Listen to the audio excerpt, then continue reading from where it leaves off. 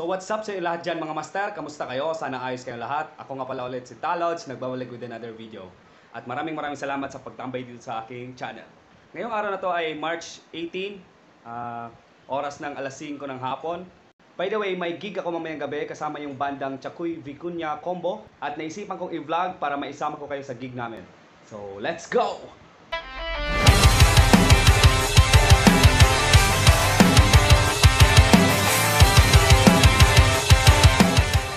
So ayun guys, yung banda na kasama ko mamayang gabi ay yung Chuckoy Vicuña combo. At isa siyang rock alternative band na based dito sa Dumaguete City, sa Negros Oriental. At tumutugtog kami sa mga bars dito around Negros. Naging sessionista ako nila. At ngayong gabi, sasama ko kayo para makita nyo kung ano yung mga ginagawa namin, ano yung mga preparation bago tumugtog. So papakita ko rin yung preparation ko mismo dito sa bahay, ano yung mga hinahanda ko bago ako pumunta sa gig. Kakatapos ko lang mag-record at mag-shoot ng video para sa next cover ko. At isa itong collaboration video or isang collaboration content kasama ang isang metal YouTuber at hindi ko muna sasabihin kung sino. So abangan nyo guys, may i-upload kaming cover ng isang metalcore na kanta. At yeah, malalaman nyo naman, ipopost naman namin yan. So abangan nyo yan guys. So ngayon, papakita ko sa inyo kung ano yung preparation ko bago pumunta sa isang gig. So ang unang ginagawa ko is tinetesting ko muna yung mga effects ko kung gumagana lahat. So ang ginagawa ko is sinasaksak ko lang sa plug kung gumagana lahat yung power at saka yung mga pedal. So papakita ko sa inyo. So ito pala yung mga gagamitin kong effects mamayang gabi. So meron akong wah, overdrive ng Kaline, Rabatech audio, shoutout pala sa Rabatech. Ito yung Omega Drive. Ito yung ginagawa kong distortion. Tapos ito yung high gain distortion ko naman.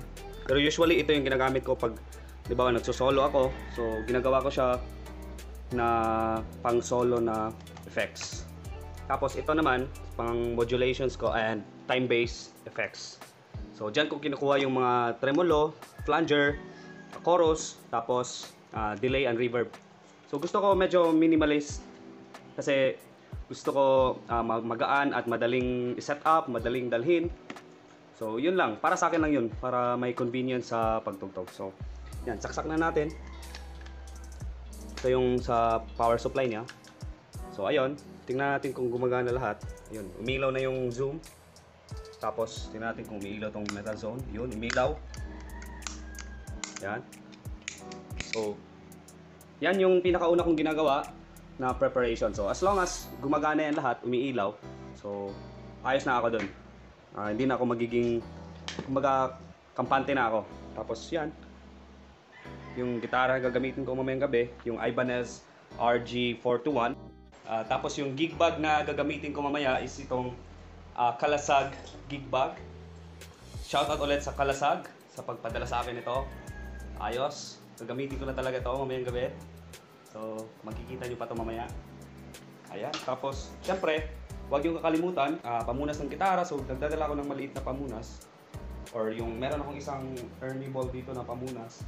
Para, after ng gig, ay mapunasan yung gitara. Tapos, extra tuner, just in case na hindi kumana yung tuner ng zoom. Tapos, extra picks. So, ito yung isa sa mga ginagamit kong picks. Black Ice, tsaka yung Dunlop na Jazz 2, 3, basta. So yun. Tapos mga kable, importante yung kable. Yun. So lagay na natin sa loob ng gigbag yung gitara. Tapos alis na tayo. A few moments later.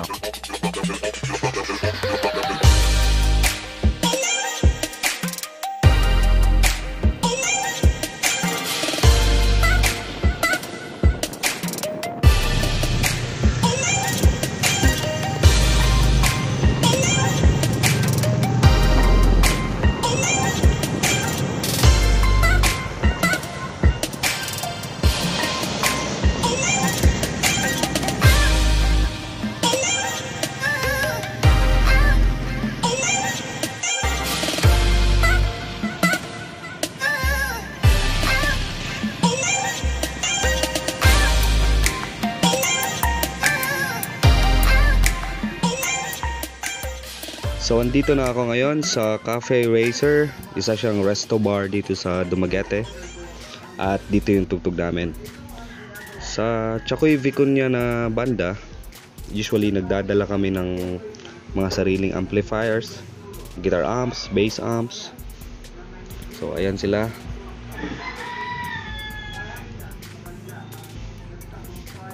Ito yung gamit ko sa ngayon na guitar amplifier, yung Vox Valvetronics. Yun, Vox VT50. Ayan yung mga settings niya. Ayan yung pedal board ko. Pakita ko rin yung amplifier ng frontman namin na si Chucky. Si Chucky yung vocalist namin. Ayan, yung D&D Bluesman ata yung model niyan. So halos sa kanya lahat tong makikita yung mga gears dito. Tapos sa basses ay Hartke. Hindi ako sure, basta yan yung gamit niyang bass amp. Ito yung itsura ng Cafe Racer. So yun, maaga pa kasi maaga kami magsisimula. So tamang setup muna siguro ako habang naghahantay sa kanila.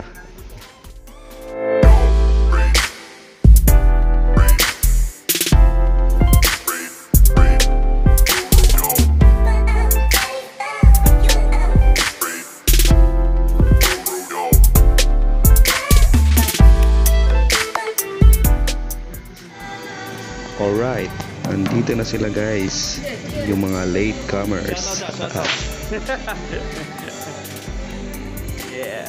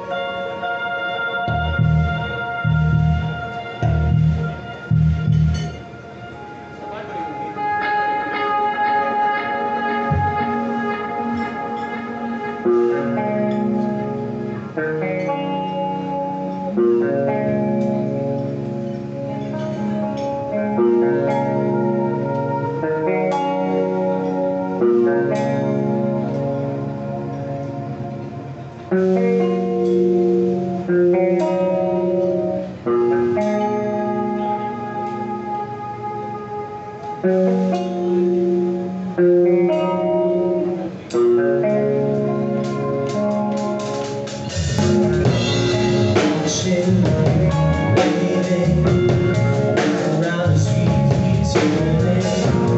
Call your feelings out. Maybe I can soothe your burning soul. If you're still feeling cold, let me know. If you need someone, pick up something ways keep on taking.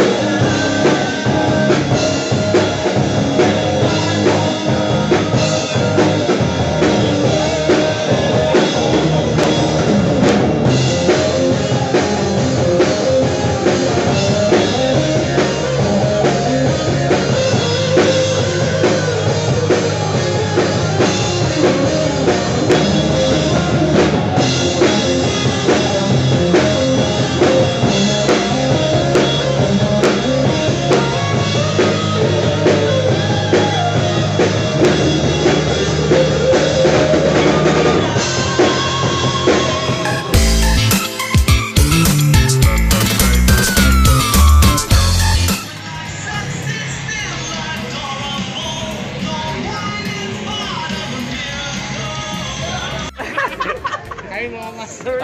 So ayun mga master, Kapoy namin. nakakapagod. So ayun mga master, kakatapos na namin mag-gig. So ayan, pack up na tayo. Pack up? Oh, Pack up ba? Hipos na ba? Hipos na. So, Pack. ito pala yung bassist namin, si Keke. Magaling siyang videographer. Layo kayo. So, pwede nyo siyang kunin ng bassist siya, tapos magaling din siya Magaling. videography. Madami siyang magaling. Marami siyang alam. Marami siyang alam. Madami siyang alam. Ito naman yung drummer namin, si Yoyo. Ayos. Napakamangtas niya. Yung last song namin, sumablay siya. So ito naman yung ano namin, manager. Si Ma'am Mekay. Ma'am, kamusta yung ano TF nandyan na ba? Wala pa. Nandyan. Wala pa. Hindi pa na nakabayad sa beer. So ayun mga master, since tapos na kaming mag-gig, kung gusto nyo i-check yung mga songs ng Chuckoy Vicuña Combo, check nyo lang sa Spotify, YouTube, basta sa lahat ng digital platform, Apple Music, Pandora, Amazon, Deezer. So, Power 91. Power 91, available lahat ng kanta ng Chuckoy Vicuña. So kung gusto nyo mag-sound trip, yung mga songs namin maganda pang travel, basta check nyo na lang. So ayun guys, sana marami kayong natutunan sa vlog na to. Keep on rocking, keep on shredding. Let's go!